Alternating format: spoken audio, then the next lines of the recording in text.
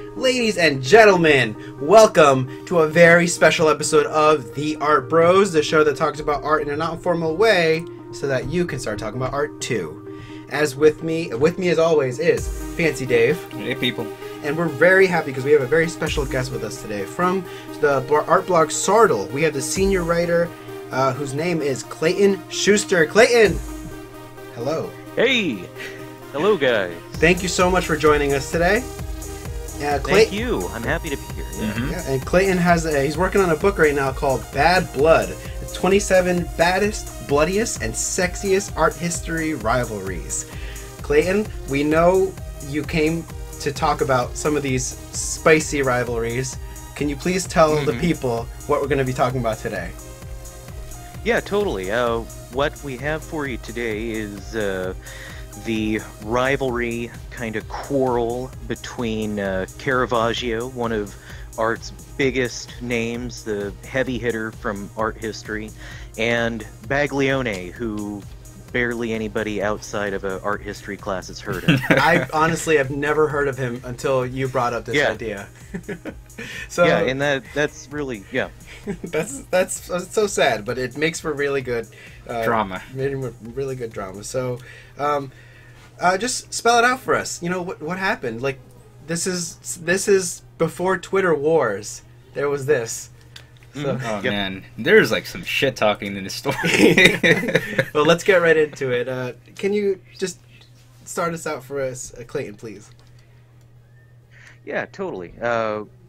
Basically, the setting we have here is Rome in the 17th century, and there has been a huge cultural shift in art, and more than ever before, you have like the artiste, you have the person who is, you have like this economy of art going on, where some people are hyper famous, and some people are just kind of middling, and then there's all these people roaming around, you know, who want to try and break into the game. It's kind of like working in tech now. Oh, of course. Yeah. There we go. Yeah. So before Silicon Valley, there was this. Paint. Right. And this is like Rome is like the Silicon Valley of the art world at this time. Yeah, they should make a sitcom about that. There's all this money, and people try to get their slice of it. That's a good HBO show right there. Yeah, so there are all these artists trying to get their money, and Caravaggio and Baglione are two of them, and they're about to go into conflict. So you pretty much have like a hater and the star getting into... So, okay, I got you. I'm with you so far. Clayton, take it away. All right, cool. So Caravaggio, like we said, primo talent, and there's this kind of middling artist roaming the streets of Rome, just kind of hating him, and that is Baglione. And Caravaggio has all these really high quality paintings to his name, and Baglione is just trying to figure out how to break in. And so one day he realizes that he has this really strong moral objection to this piece of art that Caravaggio makes. That it's kind of a one-off piece. He doesn't really care about it. It's called Love Conquers All, and it features this cherub, right?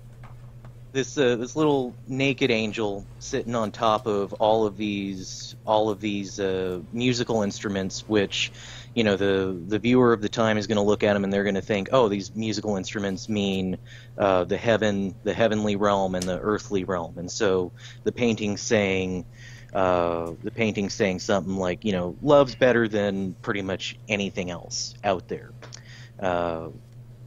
Baglione takes a look at it, and he thinks that there's a different message that he wants to put forward. So he creates a painting called Divine Love, where an angel is separating the devil from the little kind of naked angel that was sitting on top of those instruments. This is the first version of the painting, right? Right. There were two versions. This is the first one. So we have that Yeah. Cupid. So he takes that Cupid, that cherub looking character, and uses it in his own work. Totally. Yeah, Okay. it's a total slap in the face. Okay. Artistically. All right. Continue, please. And so Baglione shows it off at kind of like the equivalent of a artist's farmer's market in Rome. One of Caravaggio's friends sees it, goes up to Baglione and starts critiquing him, telling him all these little artistic tricks that might make it better. And so Baglione kind of grins it and bears it, goes home, makes a second one, only this time, where in the first one you kind of have the devil character off to the side. You don't really see him. In the second Divine Love, you see the devil's face, and this time it's Caravaggio. Oh, shots fired! Oh yeah. Oh, and there's more Yeah, to there's even more going on, right? Like, the angel that's on the ground is supposed to be modeled after one of Caravaggio's models, right? That he's basically implying they were in a homosexual relationship, which Oh yeah. at the time, which is Capital offense. yeah, Under the Pope's capital reign. offense. Yep. No. Yeah. Not a real good time to be saying that's going on for something. Especially for a high-profile artist and whatnot. And so, did he make a whole new painting, or did he edit the one that he had before? No, it was a whole new painting. Oh man! Damn. Yeah. All right. And where things really start to get serious, because Caravaggio's pissed, but he's just kind of like, well, whatever. Baglione isn't this artist that I have to compete with, except Baglione takes his Divine Love painting and takes it to the person who commissioned Caravaggio to do Love Conquers All, and ends up getting this third commission to do an altarpiece for a church that Caravaggio really wanted. Oh. So he takes this parody that, I mean, for all intents and purposes, that's trying to imply Caravaggio is guilty of a crime that could get him killed, get him sentenced to death. Yeah. And he ends out taking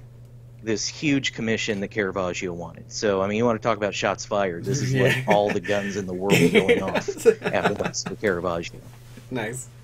I think there was like even more insults. I think at some point, Baglione he like received a gold medal from one of his patrons, like a gold chain, right? So that would imply he did a very big artistic achievement, which just pisses off Caravaggio even more. It's like if that internet troll that was like pissing off a celebrity got recognized for something like that. Yeah. Yeah, it's like if they got the Nobel Prize for trolling. Yeah. Good job, sir. Here you go. Yeah, great for the troll, but when you're the one who caused that to happen, that's not good. But so the gold chain was actually for Baglione's parody of Caravaggio's original painting, and that having a gold chain as an artist was really like having a medal. Artists wore them around in self-portraits. Wow. Yeah, it was nothing to snub your nose at or anything. But so Baglione, he gets the church commission to do I believe it's a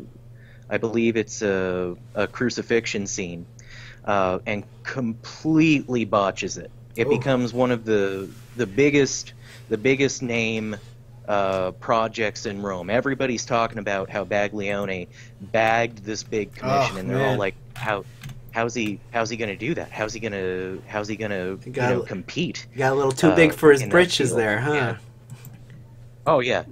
It was so bad that less than like 100, 200 years later, the church destroyed it. Oh.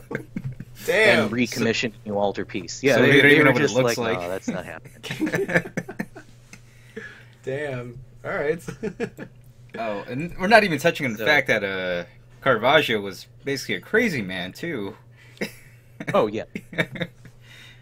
Yeah, Caravaggio got all of his. Caravaggio had this crew, of which actually Baglione was a part of it for a while. They're called now the Caravaggisti, and they'd basically go on bar crawls around Rome, stopping periodically, a little more than periodically, at the brothels, and they'd just really live it up. The pit stop. So Caravaggio gets his Caravaggisti together, and when Baglione is making his grand debut of this crucifixion altarpiece, they all show up, and nobody's pulling any punches at this art show. They're just all ragging on him, laughing out loud at him, throwing insults. He brought his squad. That's messed up. He brought his crew. He brought his crew. Yeah, and they just tore him apart. And no question, Baglione knew he missed the boat on making this a good thing for himself. So Baglione, in turn, thinks to himself, I have more cards to play in this game. And what he does is he goes out, he doubles down on accusing Caravaggio of homosexuality, and starts telling everybody that he knows that Caravaggio has a bottom out there somewhere. I think the Italian word for it at the time was a bardassa. And so he's going around, going from the bar to bar, going, like, hey, doesn't Caravaggio have a bottom? And he's out, and he goes and tells the people at the next bar. He just mentions it in passing to people, yo, I heard this, and goes to the next one. Yeah, I heard this. Yeah, and of course Caravaggio knows exactly who's saying this, and again, big deal at the time, because Caravaggio could be put to death for it. Wow. So, of course, Caravaggio being the most famous painter pretty much in the Western world at the time, everybody wanting a piece of him, nobody in power who could actually put that order out there to put him to death, none of them cared. Right. They were like, Caravaggio can go and diddle around with whoever he wants. That's not our problem, just as long as he keeps painting. But Caravaggio, on the other hand, he was pretty incensed that anybody would dare do that to him, that anybody would try to play him at his own game. And so Is this where crazy Caravaggio starts coming out? Oh yeah. Caravaggio's taking off his earrings. He's going. He's putting his baby down. Yeah, he's gonna go ham. All right. Let's go. Let's do this. So he, in turn, goes with a fairly. This is where kind of like the social media of the time comes into play, because what he does is he writes a couple of poems about Baglione and puts them out there. And you hear that he wrote a couple of poems about the guy, and you go, well, why do I care? These were like epic rap takedowns. Nice. Of Baglione. It's like what Eminem or Jay-Z might write. It's like NWA versus, but it's just like Ice Cube versus those guys, yeah. Yeah. And he has them nailed up all over town.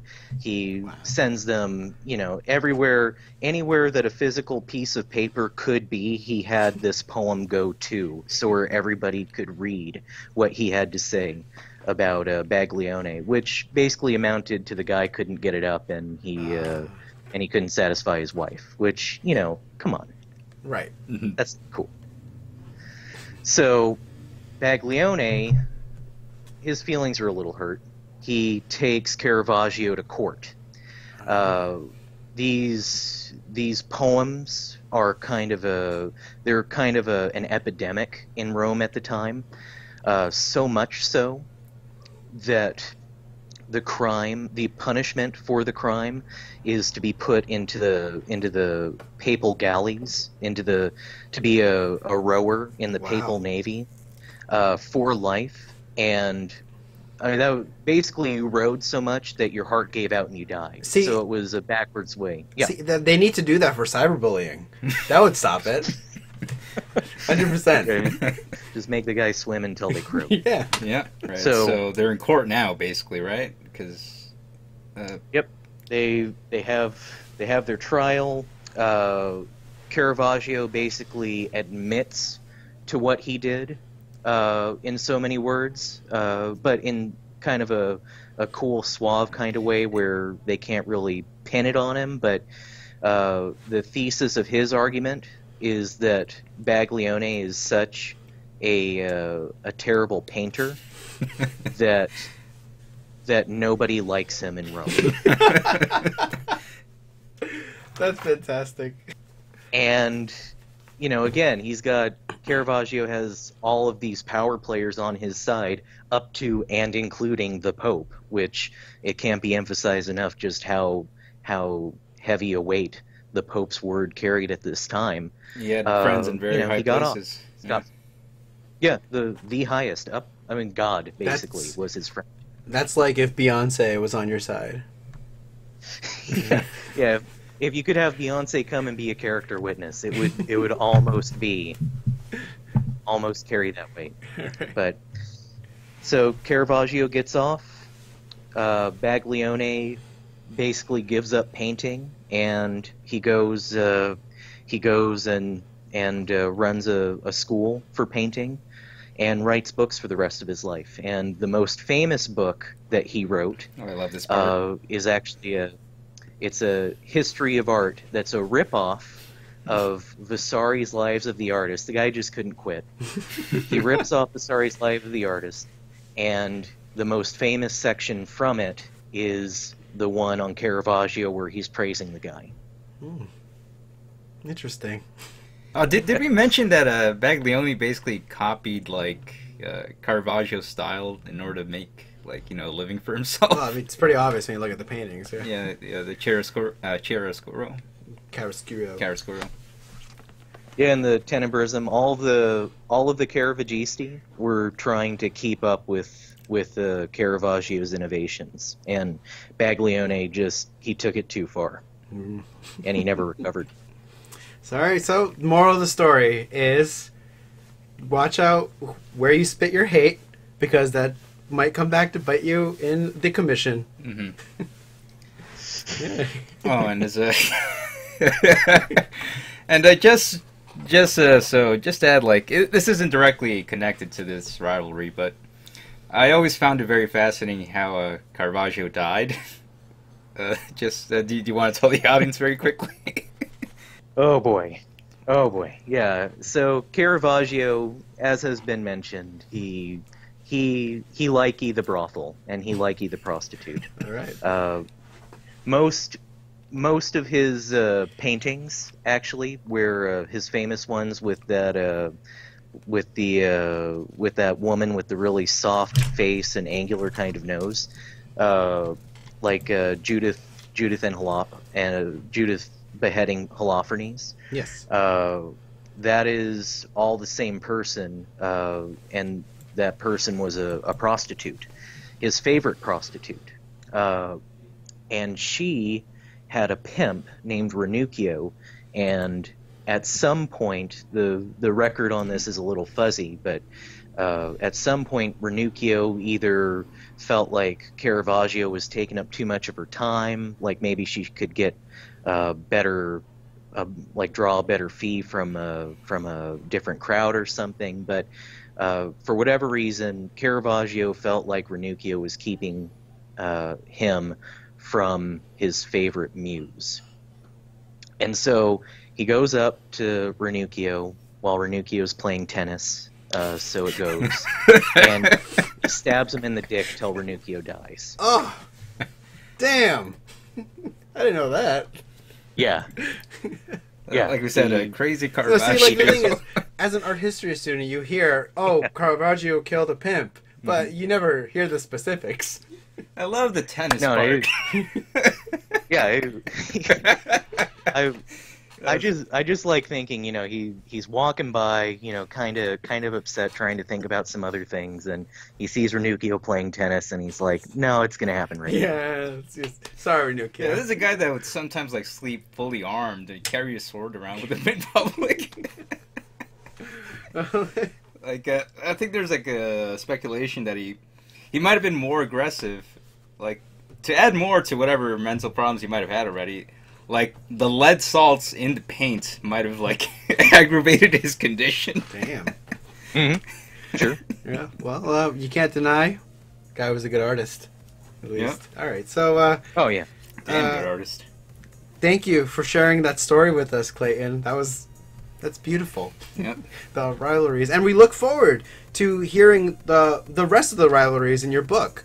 So do you want to tell people about maybe how they can sign up to get some sneak previews or something like that? Yeah, for sure. If you go to Sartle, that's SARTLE.com. If you just kind of wait around for a second, there's a lot of pretty things to look at, so that should be easy. But if you just wait around for a second on the homepage, a little bubble will pop up, and you can sign up there with your email and get more news and like a sneak preview and all that good stuff. All right, cool. Thank you so much. And where can the people find you, Mr. Schuster, sir? Well, the place I am mostly right now is on Twitter, at Make Art Great Again. If you search Trump art history, there's some funny stuff there. You won't be disappointed. All right, thanks. So, thank you very much, Clayton, for being with us. Thank you guys for listening to this episode. We hope that you enjoyed the rivalry between Caravaggio and Baglione, and we hope to have Clayton back soon. Thank you again, Clayton. Say goodbye to the people, please. Thank you guys, and good night, everyone. And good night from the Art Bros. We'll see you next time.